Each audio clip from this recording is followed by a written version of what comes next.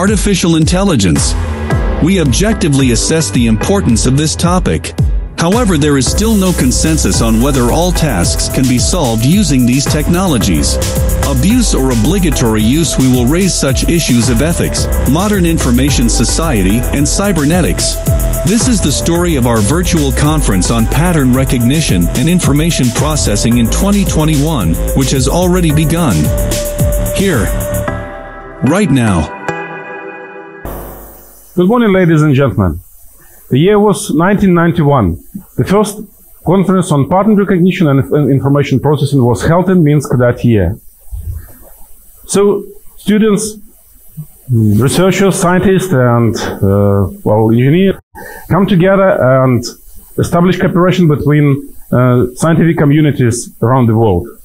Starting 2009, the PRIP has begun fully international and full English speaking.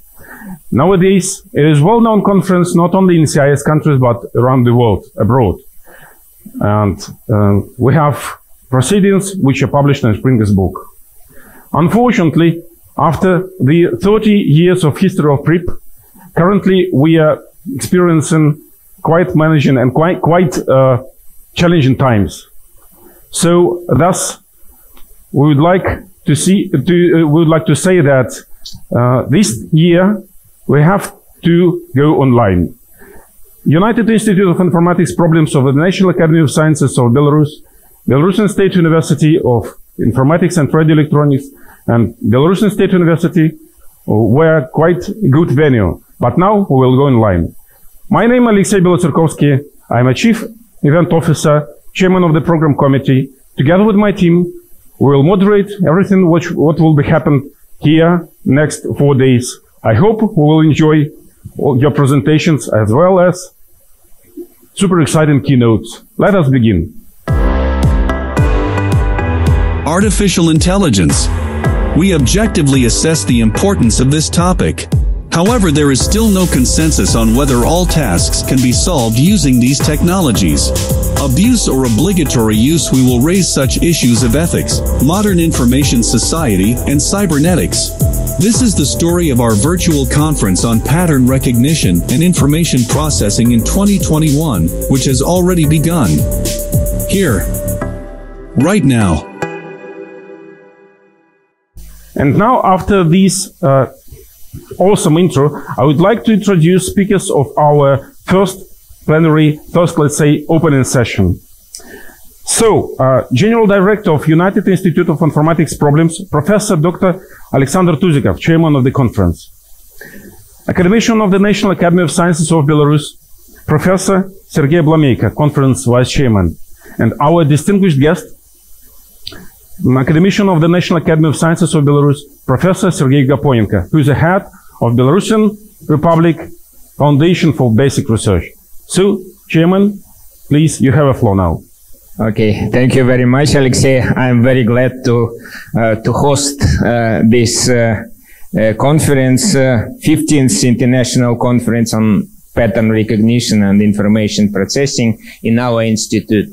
So this conference has already 30 years history, and now we host this conference in our institute. Unfortunately, as Alexei told, it's difficult to organize the conference in offline sessions, and it's clear why. Because of pandemic constraints, it's difficult to move to come to our country, our city, our institute to participate at this conference. But from the other side, we have some advantages of this online mode of the conference, because we were able to invite and we got exceptions from them, very bright researchers working in this area, and we are happy that we will have the opportunity to listen this brilliant presentation from our plenary speakers. Our conference was organized 30 years ago, and it was like the main event of our association of image analysis and recognition. And that time we organized it in English.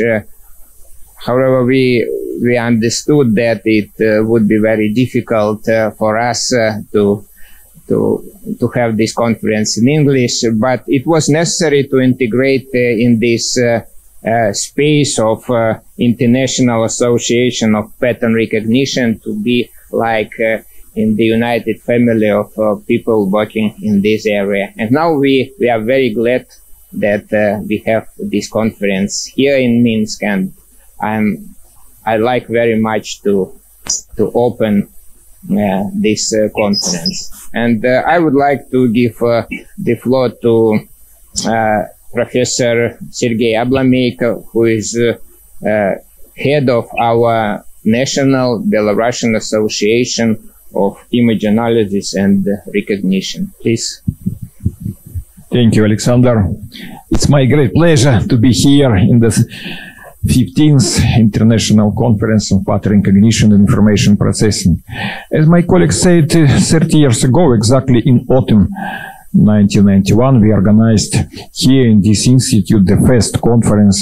It called Pattern Recognition and Image Analysis. At that time, it was all Union Soviet conference in this area. It was the first one even. And then we started to organize like Belarusian society, IPR society, this conference. Approximately 25 years already this conference is going under auspices of International Association for Pattern Recognition. And we are very grateful for IP to IPR for permanent support of this conference.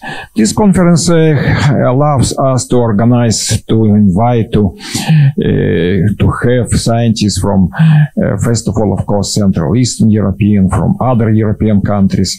And I would say that especially this today conference, we had papers from more than 15-20 countries, and this is really very good. And you can see program, and it's quite a good program.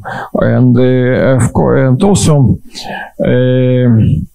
specifics of this year conference. First time we organize conference online, and it's really not easy, but it's a new experience. Alexander Tuzikov says that it allowed us to invite distinguished speakers from all over the world, and there is no necessity to personally come in Minsk, but we will have nice, brilliant presentations from very famous scientists. So we are happy that already 30 years, every practically 2 years, we have such a conference. And I would like to wish success for our 15th International Conference, Pattern Recognition Information Processing. And of course, I wish to good health for all participants of our conference and success to the conference. Thank you. And I will pass microphone to our distinguished guest, academician Sergey Gaponenko. Thank you so much, Sergey. Dear friends, dear colleagues, it is my honor and pleasure to join for some period your excellent community. You really facing challenges, as mentioned in the subtitle of your conference. And you see, I do not believe to IT community myself. I'm IT user, I would say. I'm physicist. When I was a PhD student, something like 40 years ago, I used the first computer in my life. It was a big collective use facility in our Institute of Mathematics.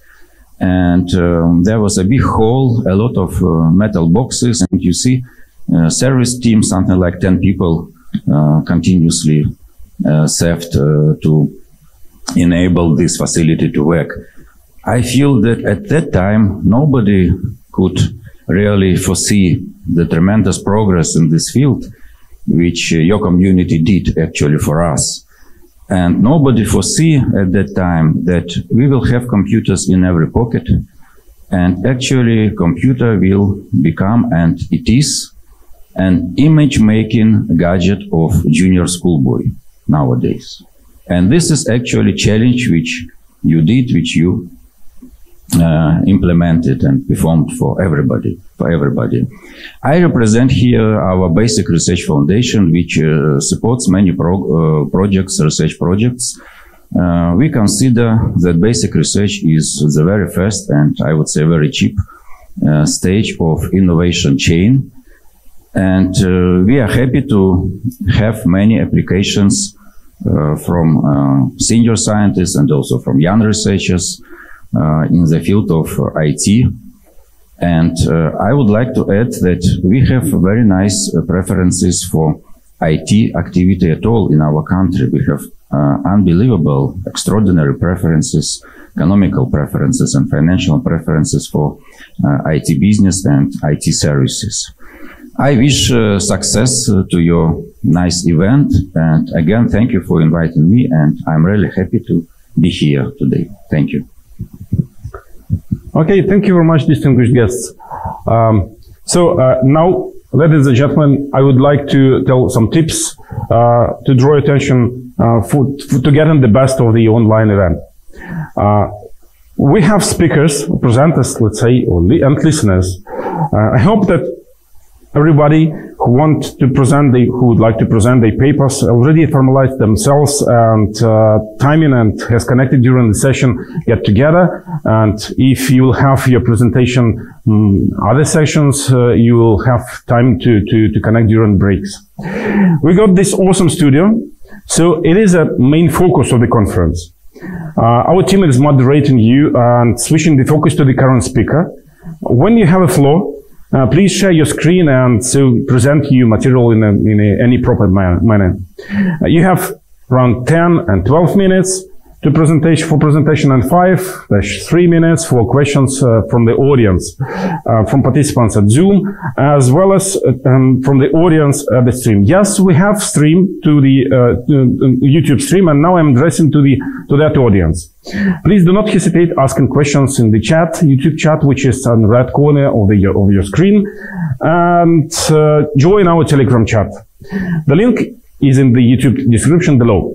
Go also to the website to navigate through the website to find the program in the appropriate session and, learn about speakers and find abstract in the program session. At least please subscribe to our YouTube channel and follow. We are also in the social nets, so post whatever you want about the conference, about this event, with hashtags. Hashtag PRIP, hashtag PRIP'2021, hashtag PRIP'2021 online. So now I'm closing this session. Thank you, our distinguished guests. And I would like to open the first plenary session, which will be chaired by our General Director, Professor Tuzikov. So, Professor, again, you have a floor now. Okay, thank you very much, Alexei. I'm very glad to start the first plenary session, and I would like to introduce our distinguished speaker, Jos Roerdink, professor, who is working in the university, in Groningen University in the Netherlands. His talk, Generalization of Mathematical Morphology and their application to the processing of scalar, vector, tensor images. Jos, it's very nice to see you. I'm very glad. I would like to make a short introduction about your activity. I would like to say that Jos received his PhD in theoretical physics in 1983 from the University of Utrecht in the Netherlands. Then he had a postdoctoral position at the University of California in San Diego, and after he joined the Center of Mathematics and Computer Science in Amsterdam. And since 1992, he was appointed associate professor at the University of Groningen, and from Since 2003, he has been full professor of scientific visualization and computer graphics. And from also, I would like to say that last 3 years, Jos was director of Johann Bernoulli Institute for Mathematics and Computer Science in the University of Groningen, where he currently holds a chair in scientific visualization and computer graphics. I would like to say that Jos is very well known in his contribution in various areas related to image processing and pattern recognition, especially in mathematical morphology, biomedical visualization, neuroimaging, and bioinformatics. I would like to say that I'm also happy that I spent in 1996 2 months in Jos group working in the area of mathematical morphology. Now I would like to give the floor to Professor Jos Roerdink to present this talk on mathematical morphology. Please, Jos. Thank you very much, Alexander. Let me first say that I have also very fond memories on our collaborations in the 90s and the contacts we kept over the years. So it's with pleasure that I present this talk. So let me share my screen. And let's see whether this works.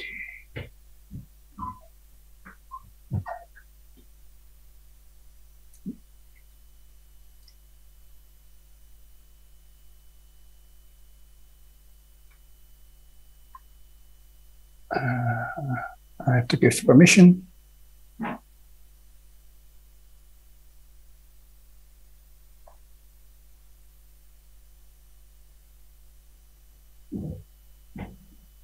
So, can you see my screen now? Not yet.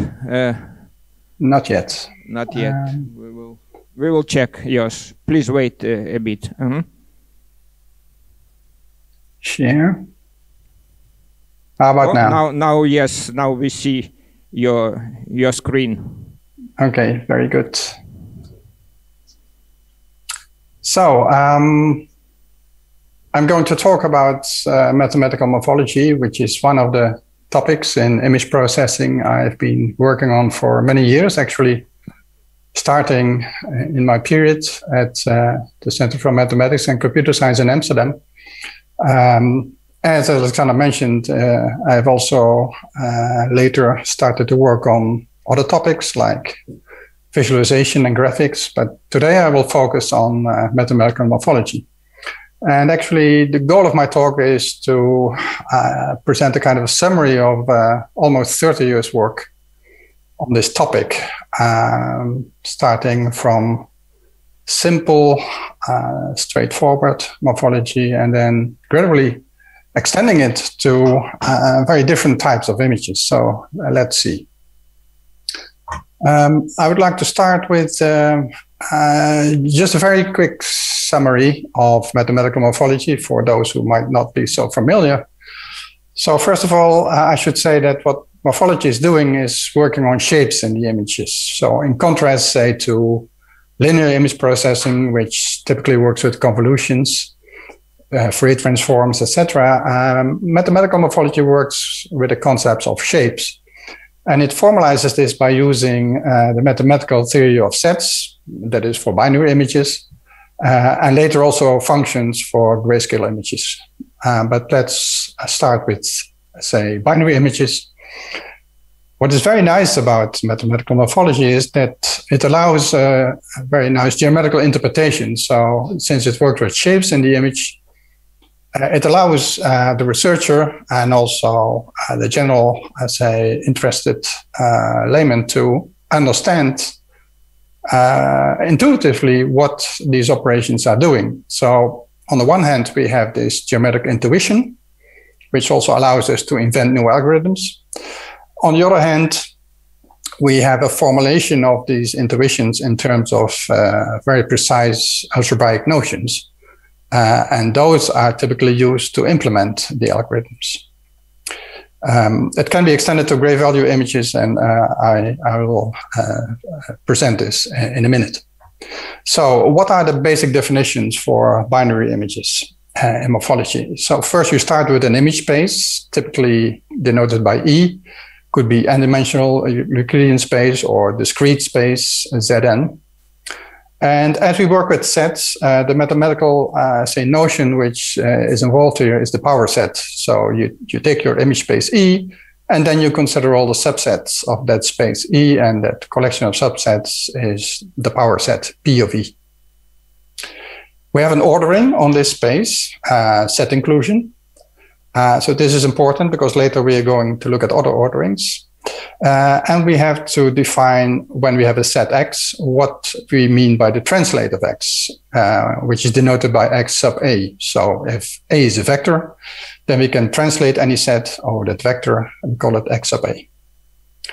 And then we can define the basic operations in binary morphology, which are dilation and erosion, which essentially are Minkowski addition and subtraction. So you see the formula X plus A, plus with a circle around it, is the union of all translated sets XA, where A runs over the set capital A, which we call the structuring element. And for the erosion, you see the formula where you have intersections instead of unions, and there is the minus A. For convenience, I'm not going to explain it in detail, but that has some advantages to have minus A here instead of plus A. As soon as you have these basic operations, you can define composite operations. And the first important ones are the opening and the closing. So the opening, X circle A, is an erosion, X minus A, followed by a dilation, plus A. And for the closing, it's the other way around. And these operations are different. So dilation and erosion, in general, do not commute. Therefore, you can define these two operations, opening and closing. So here's a geometrical interpretation for dilation and erosion. Suppose we have a very simple set X, which is a rectangle, and a structuring element A, which is a circle. Then geometrically, what the dilation is doing is taking the structuring element and putting it on all the points of X, and then taking the union of all those translates. And so the new set is defined by this curved border, which you see here. For the erosion, what the operation is doing is it takes the structuring element and looks at all the locations where the structuring element fits completely inside the set X. So you can see here, what you get is a new rectangle. The binary case is where you put the circle here, where it just fits inside the original rectangle X. For the opening, there's also a very nice geometrical interpretation. So X circle A, the opening of X by A, is the union of all the translates which fits inside. So in contrast to the erosion, you do not collect the points A, but the whole translated sets. So if you look at this example, a rectangle and a circular structuring element, you're going to put the structuring element everywhere inside X, where it fits, and then you take the union. So you will get a new set, which is this set where the corners are rounded because the structuring element can no further than this point. What is very important, and also for my talk, essential, is to look at the concept of translation invariance. So the idea of translation invariance is the following. If you take a set X and a structuring element, you can translate, say, the set so that you get a new set, X sub H, and then do a dilation, you get a result. Or what you can do is first dilate the result by the structuring element and then translate the result. And you get the same. This we call translation invariance. In this case, for the dilation, you have the same for erosion, opening, closing. So in formula, what translation invariance says is if you take a dilation, and you translate it over a vector, what you can do is also first translate the set over that vector and then do the say dilation, and the result will be identical. So this we call translation invariance. It's just translating sets over the image plane.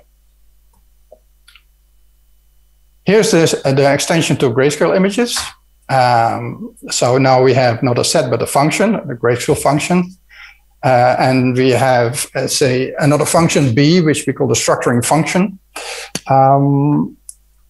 We use the same notation. So the dilation f plus b is, instead of having unions like in sets, we now have the maximum. So you look at the function at a certain point, x, y, and then you're going to look at all translation vectors inside the structuring function. And you collect the maximum of all those, say, function values which you get. In this case, the structuring function is flat, meaning it's like indicated here. It has a constant value. It can be generalized to structuring functions which are non-flat, but this is the simplest case. For erosion, you get a similar formula. Instead of maximum, you now have minimum. So these filters are sometimes also called max-min filters. Again, as soon as you have dilation and erosion, you can follow up by defining the opening and the closing. Again, the iterates first erode, then dilate for the opening, or first dilate, then erode for the closing. So if you look at this one-dimensional example, essentially what the erosion does is it takes this flat structuring element, moves it vertically as long as it fits under the graph of the function. And then the result will be the opening. So it will be kept here, say, at the local maxima. And for the closing is the other way around. It will fill, say, valleys. On the right, you see an example where you have an input image on the top left corner.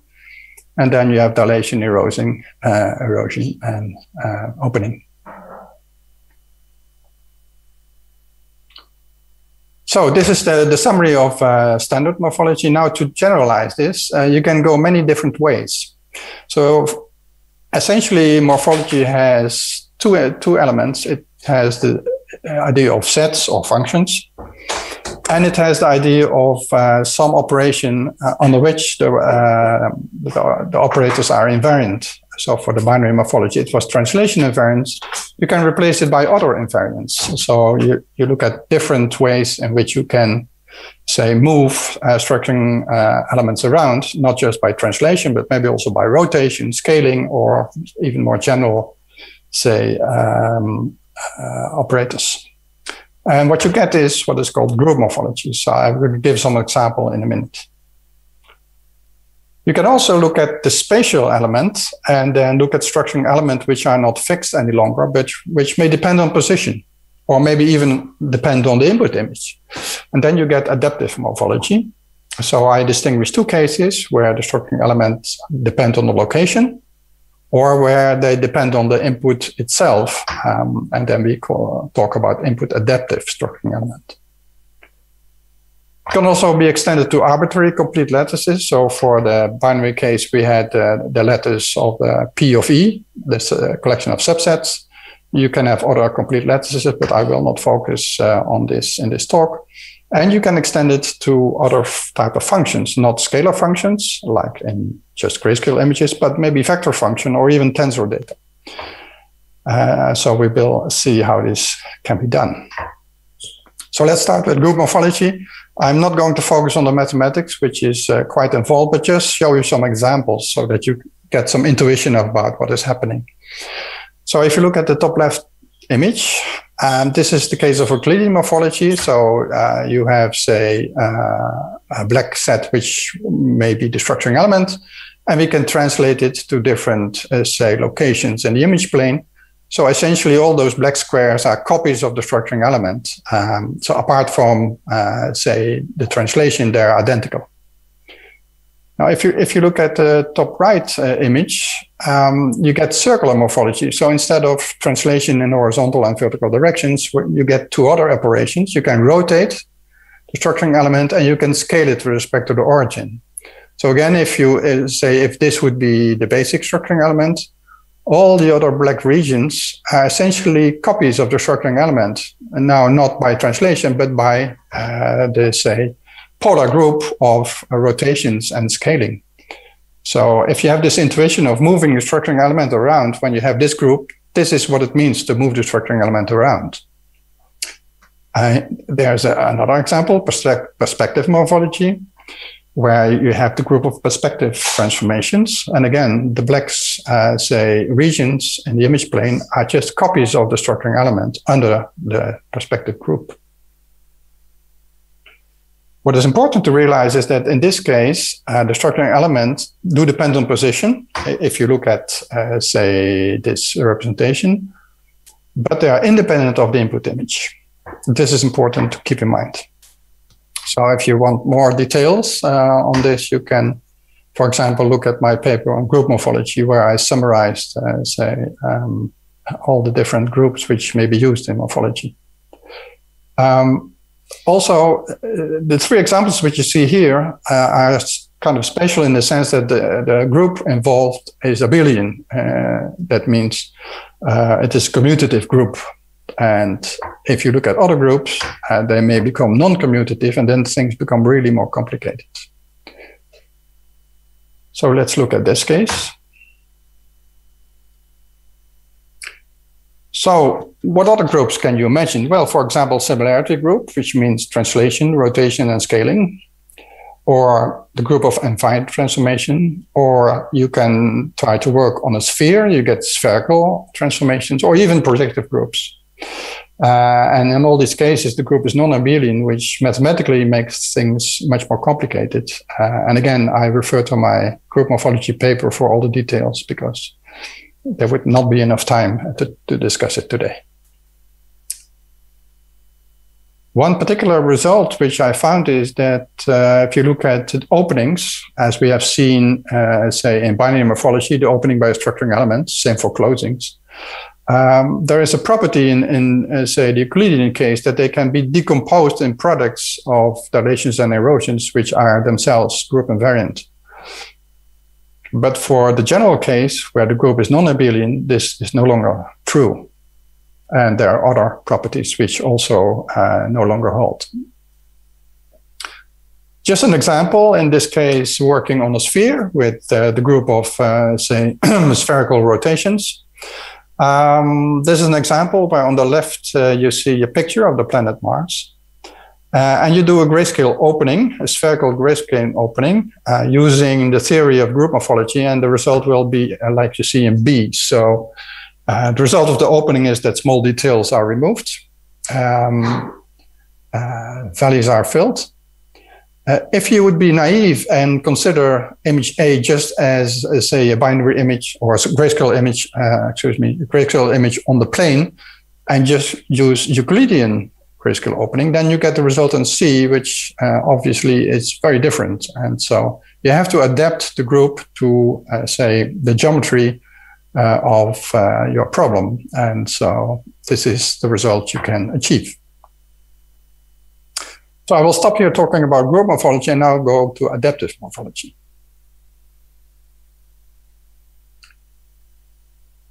So for adaptive morphology, there are two cases, and the first one is location adaptive structuring elements. So you can imagine that you have a space where there is a function n, which associates to each point of the space E a set.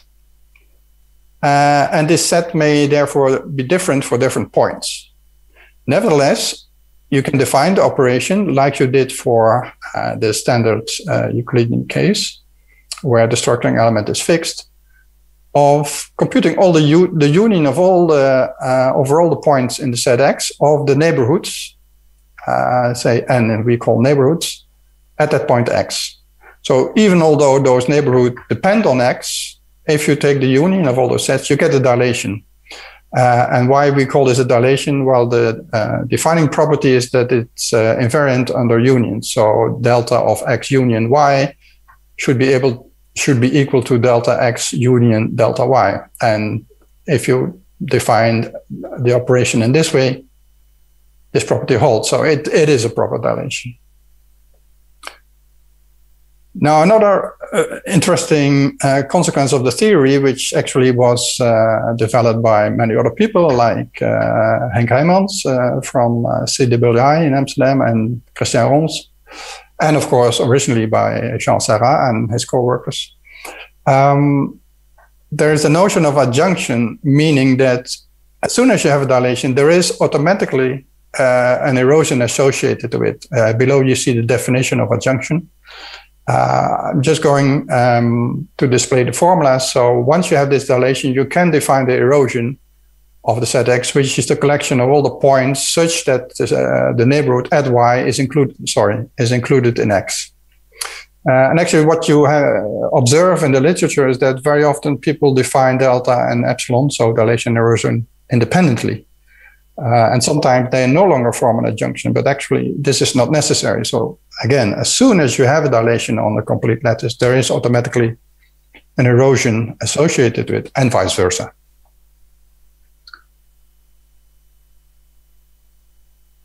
So if you look at grayscale functions, you can do the same, and the formulas are almost the same, except that instead of union, you now have supremum, or maximum, say. And instead of intersection, you have infimum or minimum. And again, for example, for the dilation of a grayscale function at X, it's simply the maximum of all function values where Y ranges over the neighborhood, actually in this case, the reflected neighborhood. And the erosion is the infimum of the function values over the neighborhood. And in this way, they form a proper adjunction.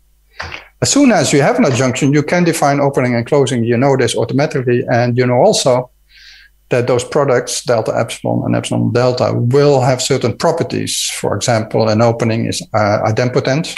If you repeat it, you get the same result. It is increasing.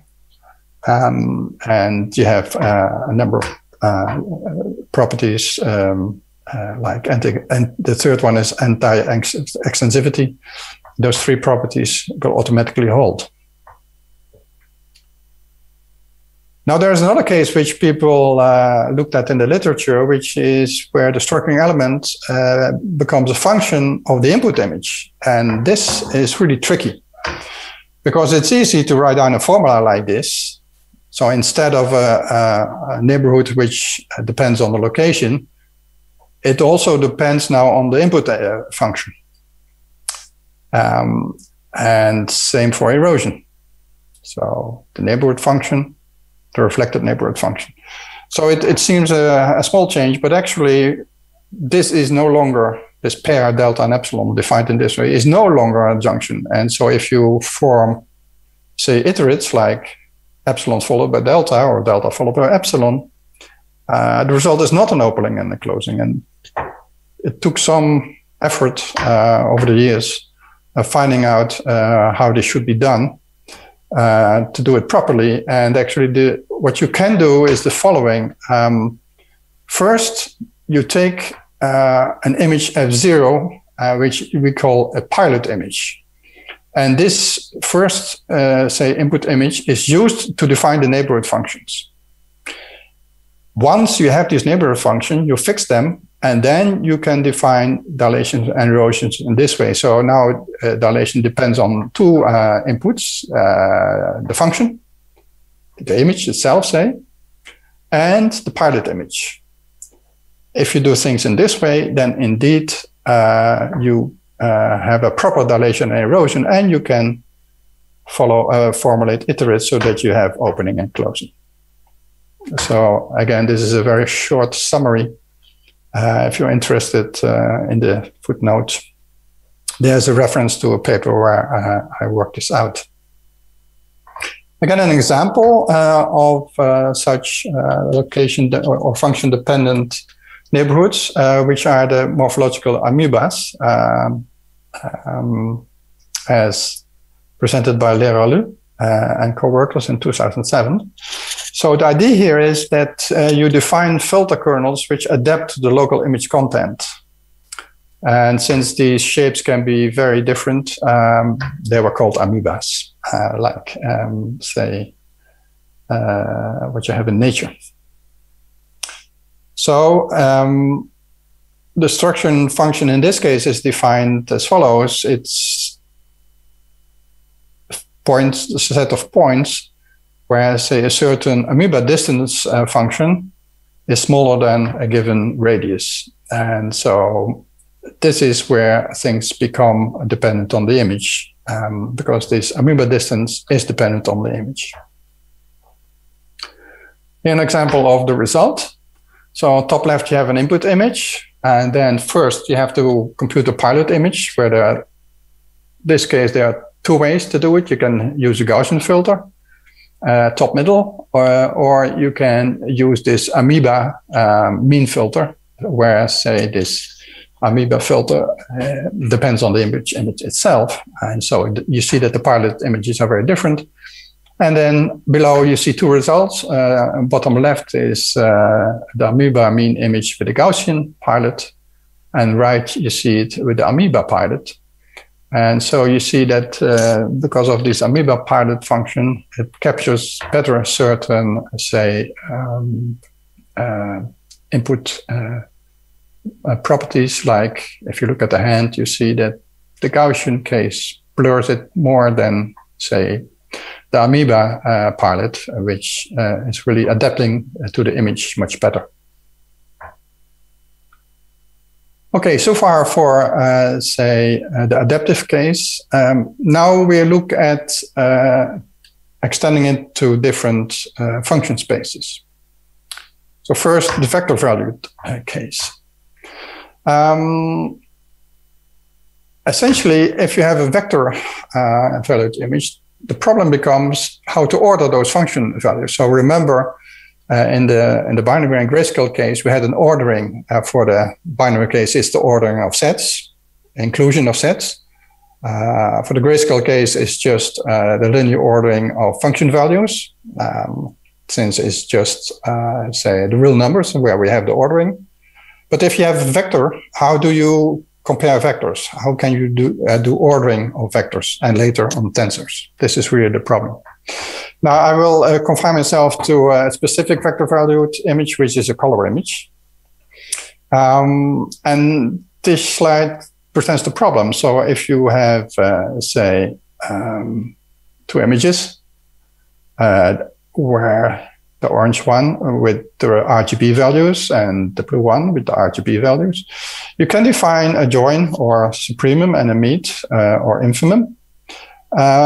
But what you see is that you get very different colors. So you get new colors in the image. And this is really what people consider to be a problem, the so-called false color problem. So the real problem is if you do this, say, a comparison by just working on the individual RGB components and then taking the supremum or infimum, you get new colors in the image, as you can see here. So you have orange and blue, but you get pink, and sometimes you get gray, where there was no gray in the input images. This is called the false color problem.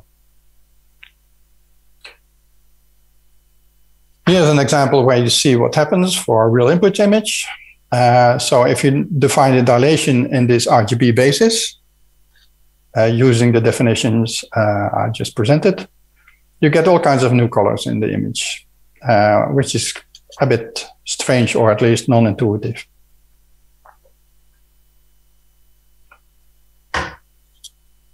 How to solve this? Well, many people have worked on it and many solutions have been proposed. I'm now presenting a solution which was developed by my former PhD student, Jasper van der Gronden, who came up with the following idea. If it is the case that, say, results depend on, say, a fixed color basis like RGB, why not construct, say, a set of color bases? So not just a given one, like the one on the left, but simply consider all the rotations of this color basis. Of course, a finite number of rotations in practice. Nevertheless, you consider now a group of rotations of the color space and looking at invariance under this group. So it's in some sense also an extension of, or an application of group morphology. And this collection of rotated basis functions is called a frame. So again, the first journal paper on this was in IEEE Transactions on Image Processing. So here is how it works. You take an input image, top left, and then you lift it to the frame representation. So you get not a single image, but many images which are generated by these rotations of the color space. Then in this extended representation, you filter the dilation, erosion, any other filter you like. And then you have to go back to an image, and then the theory says that there is no unique way to go back. So what we do is a least square projection, and then you get the result. So here's again the case of the bird which we saw before.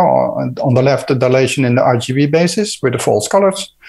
On the right, the dilation in the U invariant frame. So we consider here only rotations of the U's. Of course, you can also extend the invariance to the full color space, but here we only consider the U's. And you still have the colors as they were in the input image. So I come to my final example. This is tensor valid images. Now, before going to the morphological operations, let me just give a few slides about how you can get tensor images. This is one way to achieve this, which is called diffusion tensor imaging, which is widely used in biomedical imaging and neuroscience. So this is also a topic my group has been working on. Just a few slides for introduction. So what you can obtain by a magnetic resonance imaging scanner is data which allow you to, in each point, measure the directions of water flow. And these directions give essentially a matrix of diffusion coefficients, which now depend on the direction. So what you get is the diffusion tensor, which you can visualize by this ellipsoid. So if you look again in any point of the input image, 3D in this case, you get this matrix or tensor, which you can diagonalize, and you get the major axes of this ellipsoid. And so the largest one, the largest eigenvalue in this direction, gives you the main direction of water flow. So this picture has colored, say, the diffusivities with these colors. So red is left, right, green is bottom to top, and blue is orthogonal to the image plane. Now this is still 2D, so you can also try to now follow, starting in a given point, where the main, say, direction of water flow will lead you. And then you can compute fiber tracks. So again, you start in a point, you follow the main direction of water flow to the next, say, volume point, next voxel. And so you continue following, say, the main direction of water flow or diffusion. And then you can compute these fibers. So these are in the corpus callosum, which is a central part in the brain connecting left and right part. It has many fibers. And you can also color these fibers by their anisotropy direction, so indicating what the main direction of flow is. By the way, we also did some work on, say, enhancing this representation. This is just for black and white images by so-called halos. So each fiber is projected on the background, say, on a black background or a white background, so that it's more emphasized. And then you get a very good insight in how the fiber bundles are running in the brain. Okay, back to morphology. So again, this is a complicated exercise. I will restrict myself to saying that essentially do the same as for, say, the vector case, namely trying to compute a frame. So again, if you look at two representation of a tensor, and you compute, say, the minimum component-wise, you get a result which is not very intuitive. While if you look at our method, it can compute results which still look like a real tensor. So again, we construct invariant operators under rotations of, say, the basic tensor basis. So it's like in the vector case, both for example, for meet and join. So here you get inputs and then a meet, and it's the same as the joining the meet and then do the translation or the transformation in this general, say, tensor domain. So as you can see here, we now have a rotation invariant frame, which we can construct like in the vector case, and then we do the same setup. So we have a tensor image, top left. We do a lift to the tensor, to the frame representation, excuse me. So you get all these rotated versions, you filter, and then you project back by these squares. Again, this was work of Jasper van der Gronden. So a final example, and here's a tensor which is not constructed from, say, the diffusion tensor imaging, but just from an image, the so-called structured tensor. So if you have a grayscale image, you can look at the directional derivative in all directions, A, and you can work out this formula, and what comes out is a tensor, T of x, and this tensor is called the structured tensor. And so in the images, you see an example of applying our, say, frame-based approach. On the left, the original image. On the middle, you have the gradient magnitude, which has zeros and at the crossings. And on the right, you have the result after we filter, in our case by a closing, but in the frame representation, using the setup I just described. And then what you see is that, say, the zero responses are filled in by this filter. So you get rid of all these gaps, but the result is still sharp in the sense that the edges are still thin. So I've come to the end of my talk. So let me summarize what I have been discussing. We started with standard mathematical morphology, using the invariance on the translations of the image space. And then we generalized this to other transformation groups, leading to group morphology. And we have seen many different cases, abelian or commutative groups or non-abelian groups. Then we looked at adaptive morphology, where you have really to be careful to distinguish between location adaptivity, where only the structuring element or function depends on position, or the case where, say, you have an independence on the input image, and this input adaptivity is much more complicated. You have to be careful. So you have to use these pilot images in this approach. Then we looked at vector images, for example, color images, where, say, these false colors are contrary to intuition. And using frames, you get more natural results. Of course, what is natural and non-natural is always up to debate.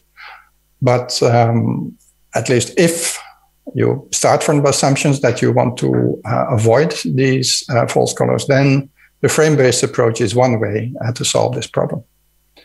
And finally, we mentioned tensor morphology as an extension of vector morphology, where, again, you construct rotation invariant frames from certain tensor bases.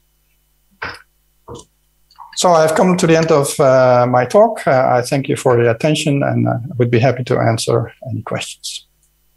Okay, thank you very much, Jos, for your very interesting talk. I would like to ask you maybe one question, because we do not have much time. As far as I remember, the 19th, it was the time of very intensive research in the area of mathematical morphology. with the conference, many conferences organized, devoted to this subject. And I remember you also organized in the Netherlands the conference on mathematical morphology. And how you consider now, what are the main direction where people which are interested in the mathematical morphology are working on now? What is the most important topics of research in mathematical morphology now? How do you consider? Okay, I think there are two answers to this. On the one hand, I think morphology has become applied to many different application domains. Initially, I think there was a lot of theoretical research in which actually I was involved myself as well. People have really teamed up with, say, researchers. For example, in the medical domain, there are many cases where, say, morphology is used. I showed only one example of this diffusion tensor case, but I've had projects also with medical colleagues where we looked at, say, sharpening images or extracting, say, blood vessels or all kinds of other, say, operations on medical images. This is only one application. There are other applications in astronomy, material science. So I think this is important. It's really very good to see that, you know, the framework of morphology is applied in practice. On the theoretical side, I think there are also still interesting developments. I think from the 90s, one particular one is the so-called connected filters. These are filters which try to keep or remove certain, say, connected elements of the image. And there has been a lot of research on these connected or hyperconnected filters. Then I would say there's still also a lot of research on effective algorithms, also for this more complicated, say, operations. So this is, I think, still a very active field of research. And well, as you mentioned, the conferences which started in the 90s, they still exist. Every 2 to 3 years. Actually, we organized it twice in the Netherlands, once in Amsterdam, once in Groningen. And so I think the field is still quite active. Okay. Thank you very much, Jos. I would like also, maybe other people listening your presentation would like to ask questions. Not much, but maybe one additional questions, please.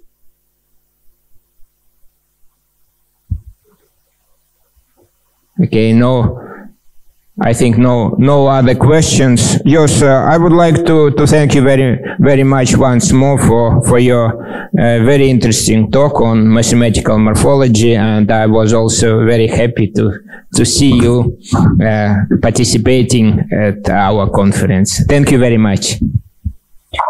You're welcome.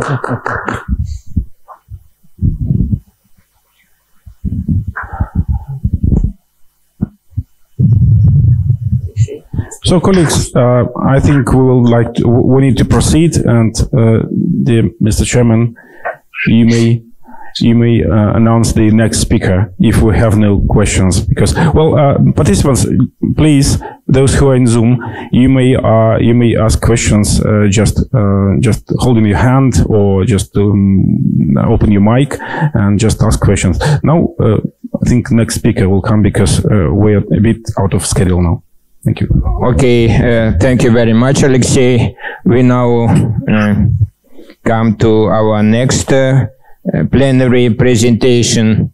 I would like to announce the title of presentation of Professor Frederic Leymarie, Towards Creative Robots and Artificial Intelligence with a Human Touch. I do not know whether Frederic, I see you. Nice to see you. Good to see you again. Frederic, I would like to make a short introduction before your talk, because I'm very glad to introduce Professor Frederic Leymarie, who is working from 2004 at the computing department at Goldsmiths of the University of London. And the areas of interest of Frederic, I've taken them from the website, computer vision and computer graphics, artificial intelligence, machine learning and creativity, artificial skillful robots, interactive platform for biosciences, intersections of visual art and lives performances with computing, perception and robots. So a broad area of research interest. I would like to say that Frederic got his PhD in 2003 from the Brown University in the United States of America with the title Three-Dimensional Shape Representation via Shock Flows. And I would like to, as far as I remember, you graduated McGill University, right, in Canada? And because I remember we met many years ago, it was about 30 years ago in the Center of Mathematical Morphology in France. That time you were still probably just finished your master study.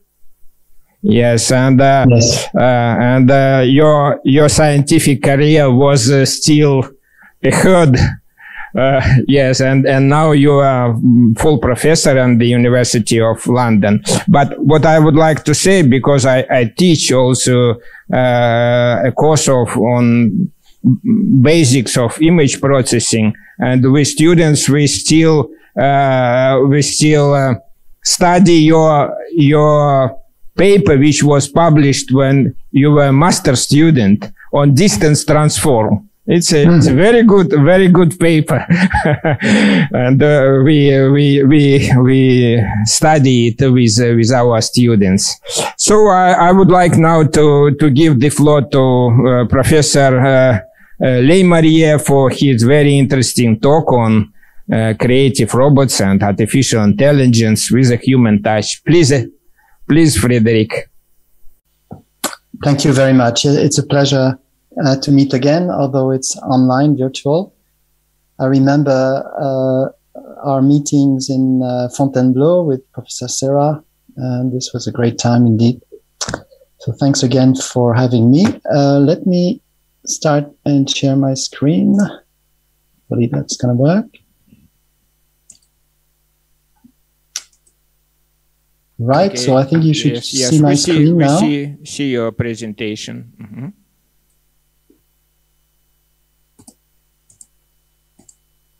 Okay, so yes, I will talk about topics that are different from previous talk. I would like to thank Professor Roerdink. We met not so long ago at the PhD defense. And I follow the field of morphology as much as I can and still use that part of image processing in some of my work. It's actually in some of the work I present, underlying it, morphology plays a role. So I would like also to add, I added a subtitle. So this is part of a long-term research program, which I entitled Art Machine Intelligence, and it's really about the intersection of all these fields.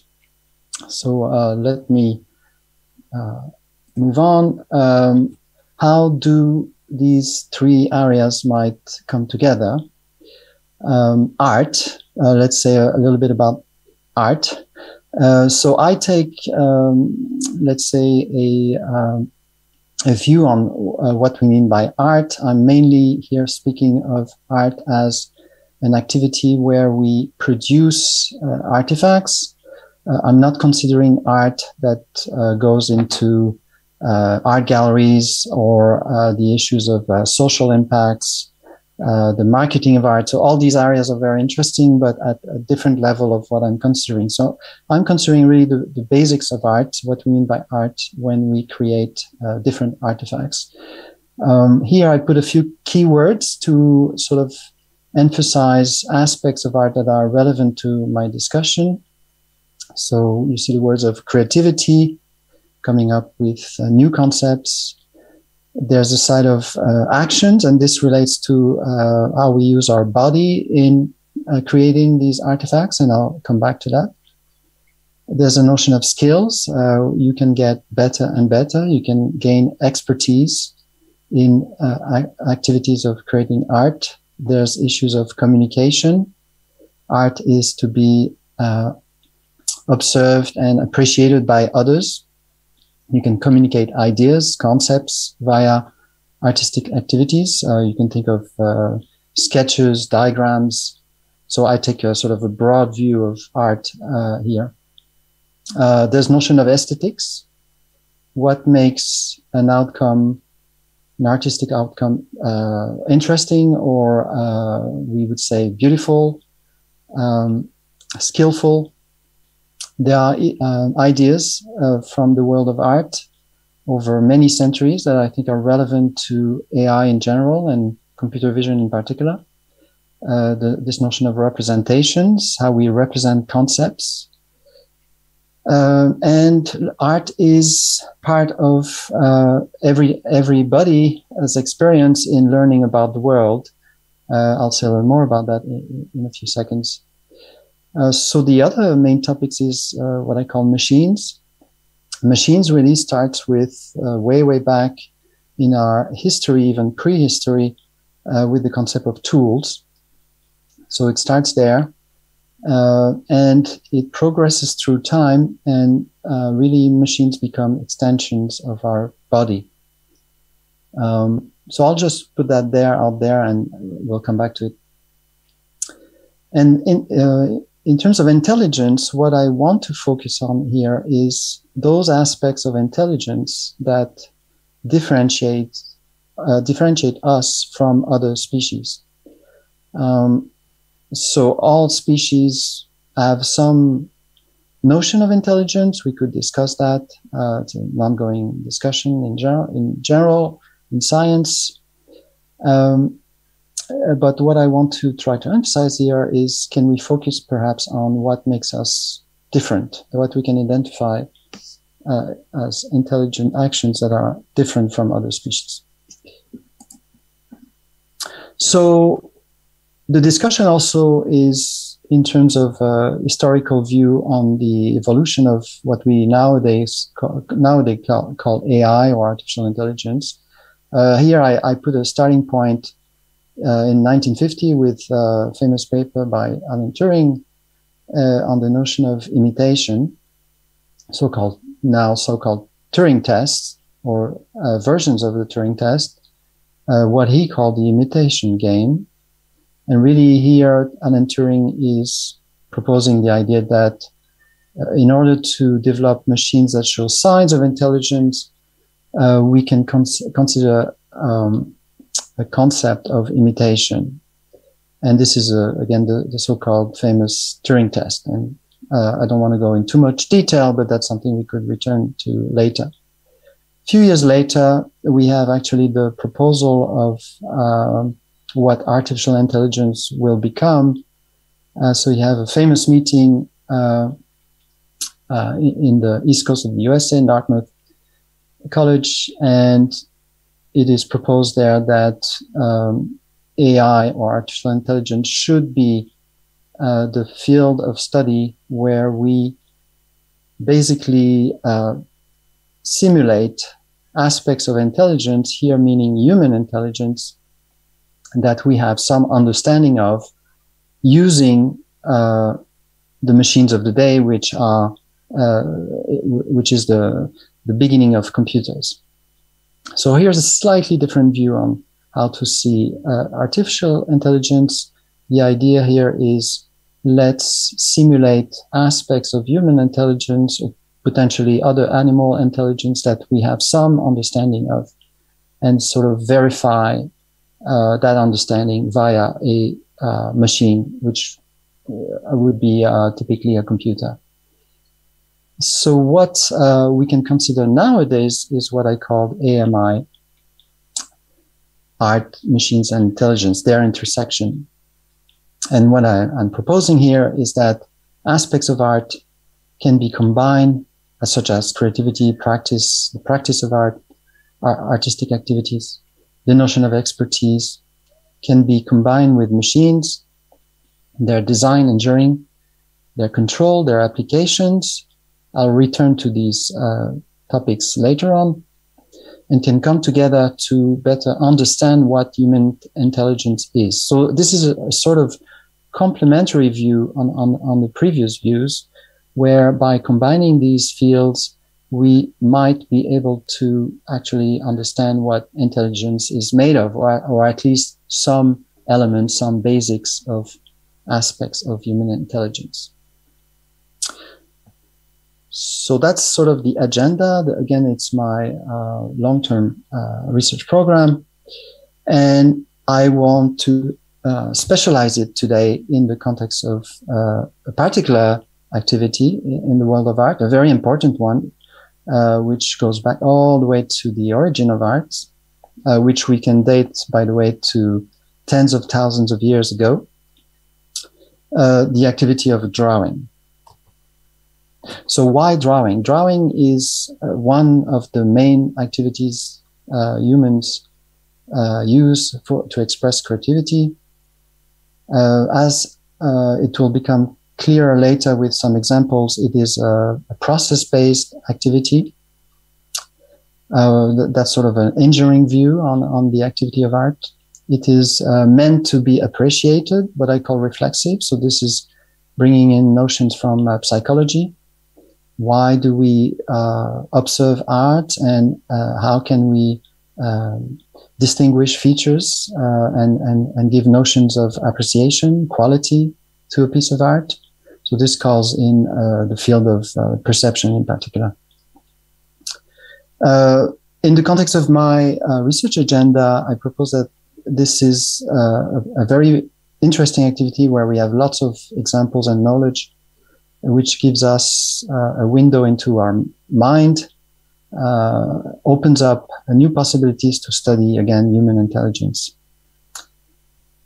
Also very interestingly here is that of all the art practices that we could study, this is one of those that is shared by everybody. So essentially, if we look at young children, the activity of drawing is an activity practiced by all. Typically, I mean, it would be very unusual that we don't let a child explore concepts via drawing. So that's typically something we've all experienced. We can directly relate to the activity of drawing. It is also an activity that we use in youth from a very early age to build up representations of the world. So there are very interesting studies, especially in the world of in the field of psychology, studying how children evolve their representations of the world of concepts, and this can be studied and observed by how their drawings evolve through first years of life. So there's a good source of knowledge that we have used, in fact, in some of our research. It's an activity which is culturally bound, so different than later, if we consider later periods in the life of a person, their drawing practice will start evolving, influenced by culture. So this is a topic we could also consider here. I'm not going to talk too much about it. It is also importantly for my discussion in our research program, it is an activity which is clearly performed by an articulated body. So I just want to give you rapidly some examples of very different types of drawing, just to sort of lay out the field of what is out there that we could consider to study. So here's a sketch by a famous Spanish artist, Pablo Gargalo, where we have a an exploration. So typically a sketch in the context of an artistic studio is a way to explore a possible concept that later will be refined into a final piece, could be a painting or a more precise drawing. And here we see all kinds of lines. If we were to study them in small region individually at the pixel level, it's not very sensical, but if we look at it as a global view, we get very strong information. So that poses then the question, how does the human brain process such images? And with the art practice, we can actually study that by the way of how is it produced. Another example, so this is a technique sometimes called line of action. You see a main line being drawn through the body here. This is actually the first line that is put on paper, so-called line of action, and that determines the essential pose, attitude of a character. It's sometimes referred to also as part of what's called gesture drawing. So then you have these rapid movements here to flesh out the body. But this line of action is a technique that has been employed in particular in the world of animation, was made popular by Disney Studios since the 1930s, where you would draw a few of these lines on blank set of piece of paper, and you would therefore characterize how is the pose of a character changing over many frames towards selecting how a character is going to move into the final animation. So again, another very interesting technique that we find in the world of art that has strong features. We recognize immediately what it is about. Here's a completely different technique, also quite old, actually much older. You find such description of objects via primitives. Here's the notion of volumetric representations as primitives, to assemble essentially a complex object into its parts. And this was already familiar to Renaissance people, such as Leonardo, for example, or even before him. So again, a different technique, which will evoke to some of us notions that have been explored in computer vision for representing objects, for example. Final example here from the world of art, just again to sort of try to convince you that there's a lot of richness to get from centuries of evolution of art techniques. So here is the problem is representing movement, different poses again in one canvas. And this is illustrations taken from a course given at the Pratt Institute in New York. As an example, you would use these kinds of representations, for example, for setting a scenario for a stage performance. So different techniques. People who are familiar with mocap, motion capture systems, will see a connection here, I think. So in the rest of my talk, I want to mainly give you some concrete research examples. And I'm going to cover two main projects. And to do that, I'm first going to set a methodology that we have followed in these projects and a few others. So the way we proceed is first we select an area of particular art practice, and then we enter into discussion with experts. Here the experts will be artists who are experts in the particular type of practice. In a series of discussion with artists, we then seek to take the point of view of an engineer and try to distinguish different processes that the artist goes through repetitively when they think and then put on paper an artifact. So this will vary what you come up with in terms of a representation of the thinking and the process. It will vary with the given artist and the given type of art practice. At that stage, we try to isolate different aspects of these processes in what I called here primitives. And you can imagine building a sort of block diagram of relationship between these different primitives. I'll give you an example shortly. We're then ready to have computational models put in place, and we will test them, implement them, refine them, the usual iterative mode of testing methods via computations. Once we start reaching good results or interesting results, which reflect well on how a human would produce the same type of artifact, we then evolve our computational models towards embodied systems, typically into robotics, into different types of robots. And we say that at that point, once our robotic systems are giving good artifacts, we have ways to test the ground truth of our initial program, which is, do we have a good model for how the human produces such artifacts, and can we verify that we have a deeper understanding of how the human achieves such artifacts. So, sorry, I went a bit fast here, but I want to say just a little more about the robotic side of our agenda here.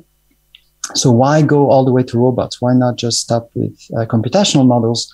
Well, with robots, we actually pushes ourselves a little more. And there's also certain aspects of the artistic creation which are captured with robots, which are not easily simulated, if you want, with purely computational models. So with robots, we can actually also put ourselves in theatrical performance settings. And this is obviously of importance for artists themselves who want to use such contraption in their practice. I'll give you some examples. But also you can think of the world of psychology when we want to do testings on those models that we're embodying in robots and comparing them with how humans, observers this time, react to those artistic applications. So it has an impact on the psychology side, and I can point you towards recent papers on that front later on. It introduced, having robots implementation introduced constraints that are not necessarily considered when you have a purely computational model. You have to actually deal with a body, the body of the robot. You have to control it. You have to have sequences of movements. The body, if you want, can get in the way. If you think of a robot which is drawing or painting, all considerations would not be really there as constraints if you're in the world of computations only. Because you're driving a physical object, the body of the robot, there will be a lot of uncertainties due to the architecture of the robot and its dynamics, which again are part of the construction of the robot and not necessarily easy to simulate or understand it from a purely computational viewpoint. So, whoops, hopefully that, I'm going backward now, yes. Hopefully that explains better why we go all the way to robotic implementations. There is a sort of philosophical also point of view here. I will not spend too much time here, but if you consider viewpoints today that are considered in the field of AI, there is this group within the AI community that considers that intelligence should be studied via so-called embodiment. And then there's a sort of a contrarian viewpoint, which says that the computational viewpoint is sufficient, a computational only viewpoint. So here we're following the embodiment hypothesis that intelligence, I'll summarize here very shortly, intelligence is in part due and constrained by our body capacities in using tools sensing the world, aiming to interfere with it. And here's an example from a famous artist, how the body plays an important role. It's the body active in space. So it is really a dynamic system. Jackson Pollock from around 1950s, and the famous practice he popularized called action art. So my first project I want to briefly cover goes back to about 10 years ago. It's a collaboration with artist Patrick Tresset. Patrick was active, had already had a career as an artist, but also had been educated in programming. And we met when I came to London. And eventually, after a few years, we were able to set up a structure with funding. And we studied portraiture. So how Patrick was doing portraits of people. And we went through the process of understanding how he thinks, how he proceeds from an image, from looking at someone towards describing the essence of sort of a skeleton of a face that you see here at the top as a sketch here. What other parts of his actions are important? Visual perception, where we have constant feedback on the image of the face. Issues of moving the body in particular ways to do drawing actions. So you can imagine that given artist looking at the same person, each time they do a portrait, they will go through different dynamic processes, and they will never really do exactly the same portraiture. And then there, in our discussion, it became clear that Patrick was thinking in terms of also higher level descriptions of the face, what we call here mental imagery, so-called schemata, which comes from the field of art. There's a notion of experience. So a given artist will be influenced by other artists, by their own education. So we wanted to put all this together in a project and study these aspects as sort of primitives and try to come up with a system that would duplicate this way of thinking and acting. This is an early result. That's a purely computational model, which was implementing our view at the time of how Patrick goes about portraiture. And you will notice here, if you look at the details, that the drawing gestures are very repetitive. This is the sign of a computational model or purely machine model, which is approximating what the type of sketches Patrick was doing, but doesn't have the same qualities. So we were trying to understand what distinguishes a purely computational model from a human performance.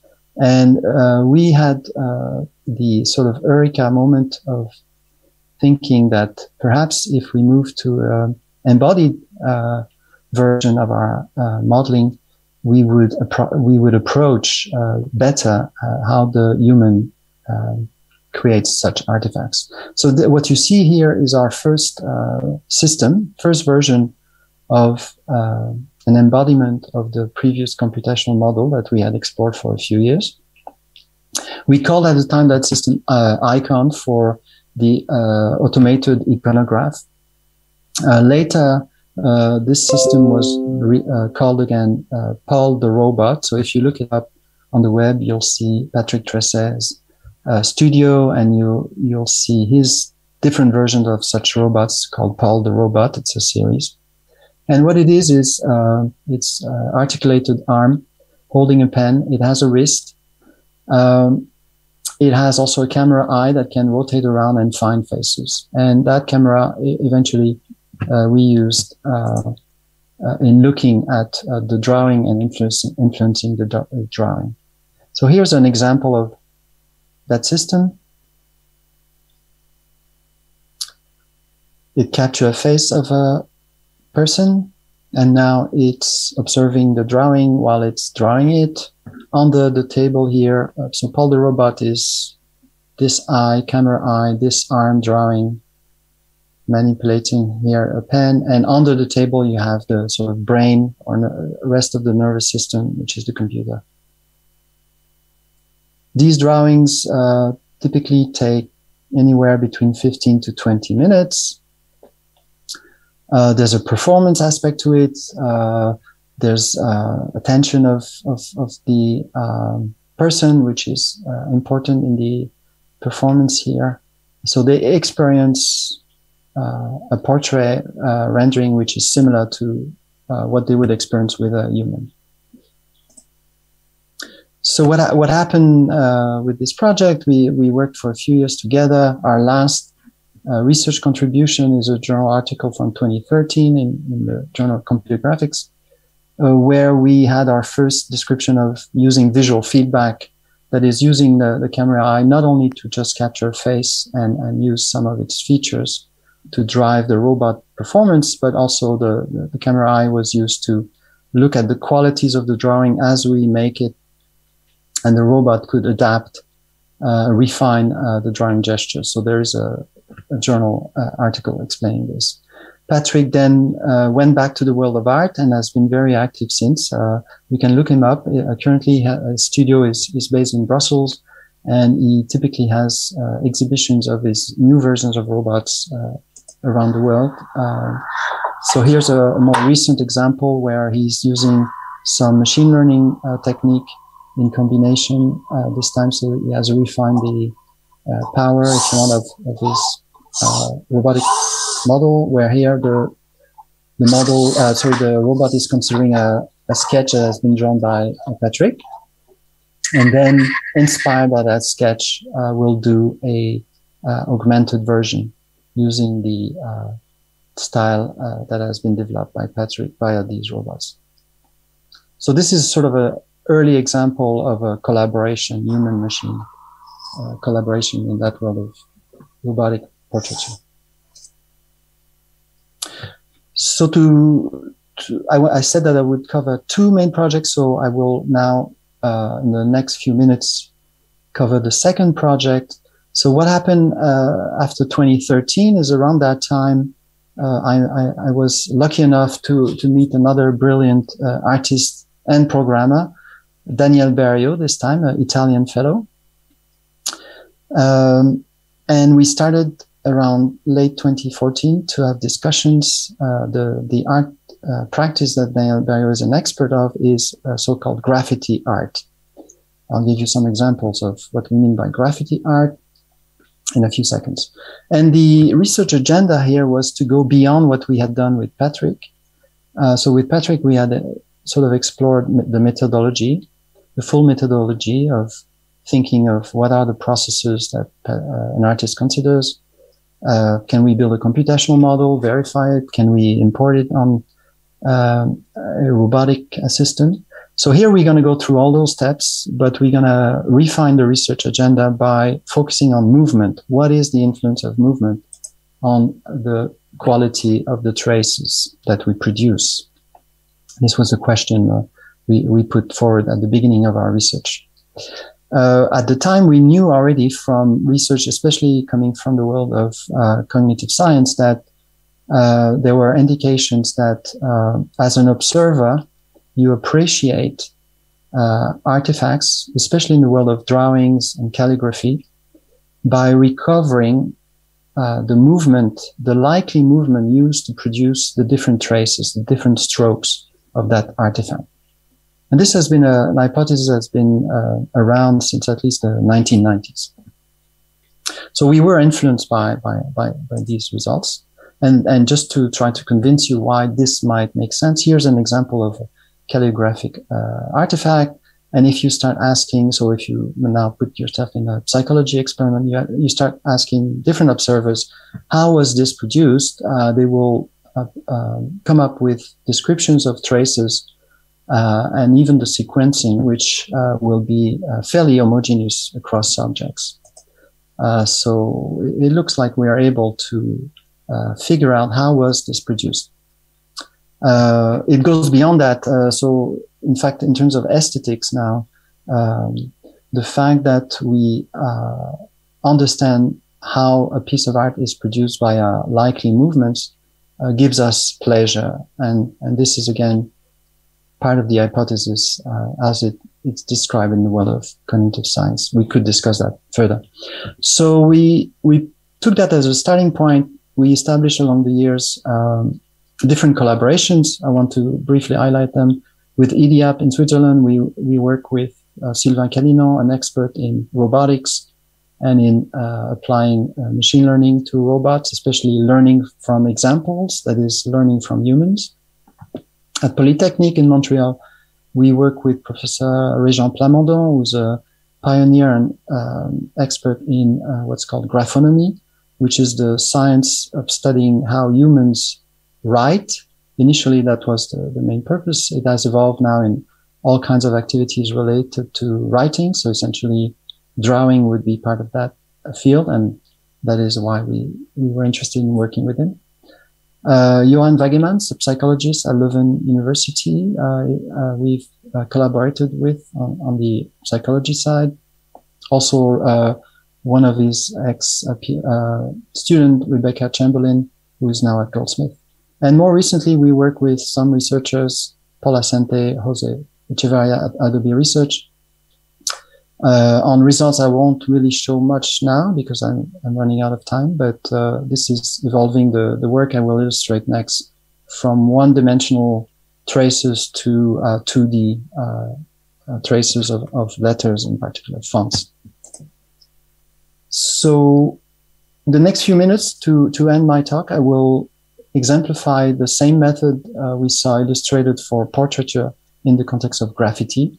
What is graffiti? I consider it as a modern form of calligraphy, the very ancient art of calligraphy. Graffiti is made of very rapid gestures over large areas using all kinds of tools, spray painting, for example, brushes, different materials, different surface types. Why focus on this particular art? Well, again, our focus is to understand the dynamics of movements and how it influences the quality of the traces. So we think this is an excellent modern area practice to explore. Here you see Daniel Berrio and some of the art that he can produce. These are very large canvas, beautifully done. And one thing that's quite extraordinary is to see it being done. They do these things very, very rapidly. The expertise level is very high. I cannot go into a lot of details, of course, time is limited, but underlying the particular processes we try to model, we have focused in particular on so-called sigma log normal model. So this is influenced by Professor Plamondon at École Polytechnique. And this is one of the popular mathematical model that is believed to be a good way to represent how humans use speed when they do writing traces. What you see here, in fact, is, I'll explain a little bit more. You have a simple drawing gesture made of two main traces with 3 targets. So a start, an intermediate target, final target. And you see here a particular way of doing a gesture which lay a trace trying to reach these targets. What you see here on the right-hand side is the sigma log normal, which indicates how the speed is varying. There's more to say about that model. It's been studied over decades now, and why it might be a good model to represent how humans move their limbs. I won't go into that, but there's lots of literature if you're interested. So what we observe here is that with the same targets, we have 3 very different renderings of reaching these same targets. And the only difference here is how we play with the sigma log normal, which represents the 2 main movements. So movements from the start to the middle target and middle to the end target. So each of these Gaussian-like, so sigma log normal is actually an asymmetric version of a Gaussian. You can think of it that way to summarize. How you distinguish the traces can be understood as how the kinematics is performed via this model. And here's an example with a more complex set of traces. This would be a typical so-called tag or signature in graffiti. And you have a number of gestures that have been produced, and we're capturing a particular rendering with the targets shown in red here, using sequences of these sigma log normals. So that's the underlying main computational model to understand movements here. So we have, I'm going very briefly, I can indicate a website where you have literature, a series of papers if you're interested in the details. But what we've put in place now is the computational model. We can observe how a human expert produces such graffiti art. We end up with, we can use image processing to retrieve number of targets from the human production. And then we can start recovering the kinematics of how it was likely produced as an observer might do using the sigma log normal model. And so finally, with all this technology, we can actually test and embed these models in robotic systems. So here's first a virtual simulation of animating such robots, just to give you a feel. Here's an actual robot. So this is a Calinon at UIIP. It's a robot which can interact with humans, in fact, so a very interesting one for collaborative work. More recently, we keep refining the models we have access to. So here's just a few papers to give you a feel for that. In particular, more recently we've explored how to embed such an understanding of the kinematics with so-called recurrent neural networks, RNNs. So basically, the neural network here is there to capture the different parameters that we need to set to perform a particular rendering. And then what you have is with the neural network is that you can start render with the same targets, many different versions, essentially combining a set of targets for different potential artists. So the kinematics of different artists can be, if you want, captured by the neural network during a training session. And this can then be used to do rapidly many versions of the rendering. So where next? Reaching soon my conclusion. Where next with this research agenda? So here's a few topics we're thinking, and some of them we've started to explore. So we are looking at how to relate image data that could be used in this context and studied in this context. So the challenge here is to map image information or intensive information into strokes.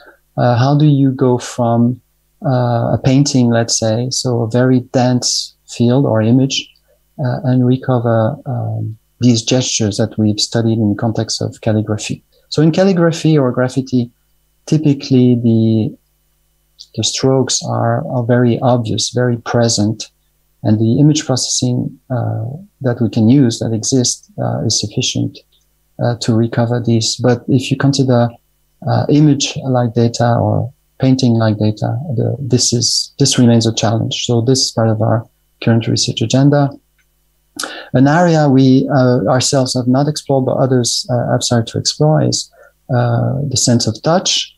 So that's missing from our current model, and I think that's also a very interesting area to combine here. Haptics and sense of touch, and how pressure influence gives you another kind of feedback in the rendering of these artifacts. Human-machine collaborative modes of explorations we've started to study, but that's an open area also to engage with. So this is more in the application domain of this kind of research. And of course, we plan to continue to work with different artists in order to try to unlock different aspects of intelligence. So my last slide, sort of more of a general pitch. I hope you will find this convincing with the few examples also I've given you. From an historical point of view, if we look all the way back in the past, all the way to even prehistory, we see that art and machines, back then it would be simple tools, have actually co-evolved together. So we've actually started to design tools and then later machines in the context of art practice. Not just art, but that has been one of the drivers. Our history is one of continuously extending our cognitive horizons. So I actually believe that, or I would pitch the idea that this kind of research is actually also helping in exploring other ways of doing art or performing art. And this is yet another way to expand our so-called cognitive horizon, which is a particular view on what intelligence is about. And we could have a long discussion here on what we mean in this sense. And final point, art is a distinctive aspect of human intelligence. It is one of these aspects which is very particular to the human species. There are very little examples of anything artistic being done in other species. You can see some species, birds, for example, who have some notions of art, apparently, but they're very limited. So this is one of our distinguishing feature, art. It stands at the roots of many other distinguishing features if we consider what distinguishes us from other species. Writing, for example.